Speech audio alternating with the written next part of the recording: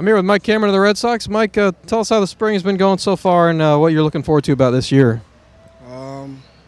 As always, spring's been going pretty good. So, as long as health is pretty good, and try to finish up here pretty strong, and know that we're going into full metal grind up in Boston. So I'm excited about the opportunity to get a chance to play here, and hopefully, some good things happen early for me.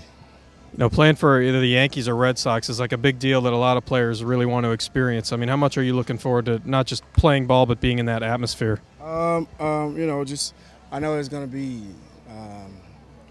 high electricity, high tension involved in it. So I'm looking forward for that specific moment that you get that first roar or that first jeer or whatever. So I know it's going to be going on. It's the first game of the year.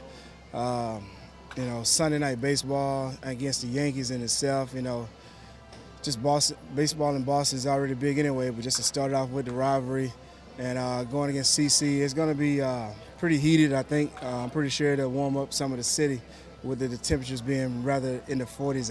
I'm hoping that it's going to be in the 70s. That's in my mind, though. Yeah. But I'm looking forward to it. It's going to be special.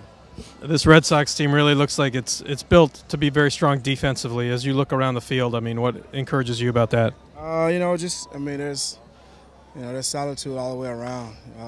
Obviously, that part of it definitely helps in a sense with the good pitching we have to really eliminate long losing streaks and keep ourselves in the ball games. With the deep lineup that we have, we're going to have a pretty good opportunity to play some good baseball this year. All right, thank you very much.